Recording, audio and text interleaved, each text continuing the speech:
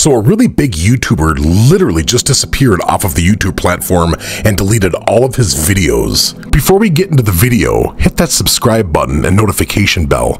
It really means a lot. chrisandthemike, a famous YouTuber, has over 1 million subscribers and recently just deleted all of their videos. And in his About Me section, he put changes incoming. This is somebody who didn't just have a couple thousand subscribers and just decided to give up. This is somebody who's been doing this since 2010, has over 14 million views, and had a ton of videos and just completely deleted them all. And on Social Blade, when I look, you can see where it dropped. Views for the last 30 days, 400 million deleted.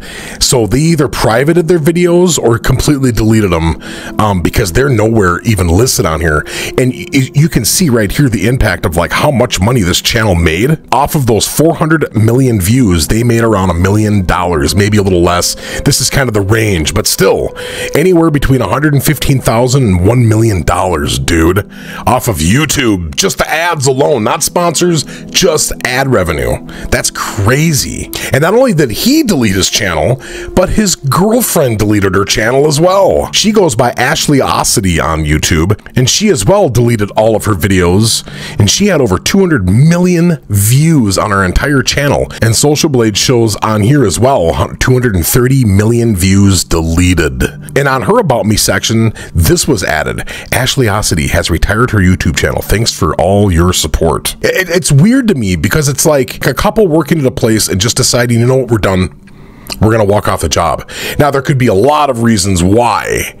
Either they've made enough money and they're happy and they're satisfied.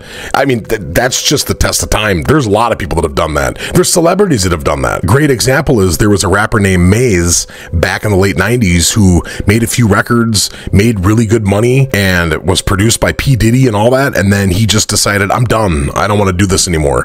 Look at Chris Tucker, the actor. He's another one that did a few movies, got really famous and rich, and then you just don't see him anymore. But these two, I don't get it.